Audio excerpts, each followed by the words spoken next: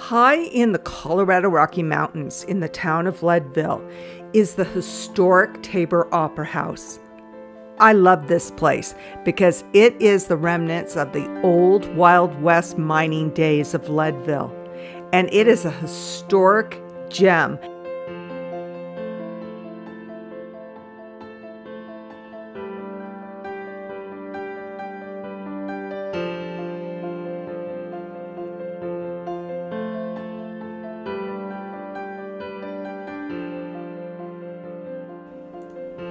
Mining magnate Horace Tabor built this opera house in 1879 in one of the rowdiest silver boom towns in Colorado.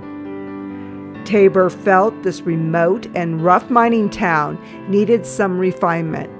The Tabor name can be found on many buildings of historical significance throughout Colorado, but they are most famous for the love triangle between Horace, his wife Augusta, and second wife Elizabeth, better known as Baby Doe. But that story is a whole video in itself.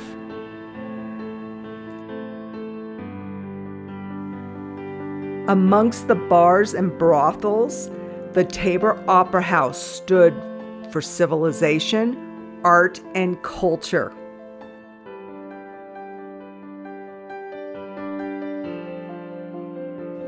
Fun fact, the opening night ticket sales were disappointing because they were in competition with a hanging across the street. Many famous performers have graced the Tabor stage, such as Oscar Wilde and Buffalo Bill Cody. Even live tigers as part of a circus act graced the stage. And allegedly, the Tabor had the trap door at the center stage cut just for Harry Houdini.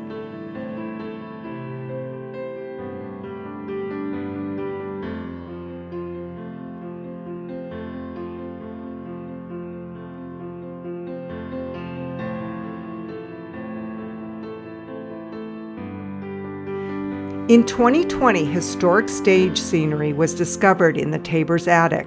The drop curtains and sets date back to 1888 and 1902. Sets that date back to 1879 were also found in the attic, but they were not on display at the time of our visit.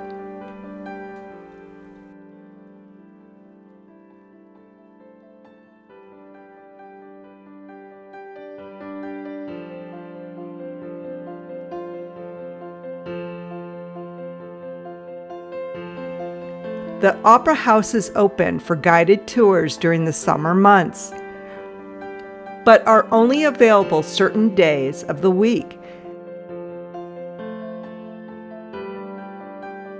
The tours are offered in English and in Spanish, and tickets can be purchased ahead of time online.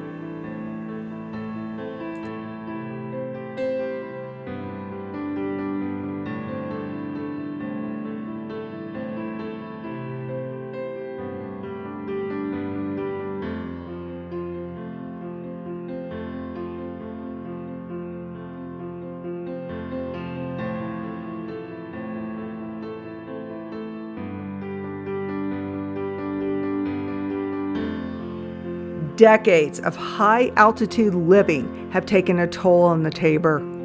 During our visit, we witnessed the great efforts that are underway to revitalize this historic treasure.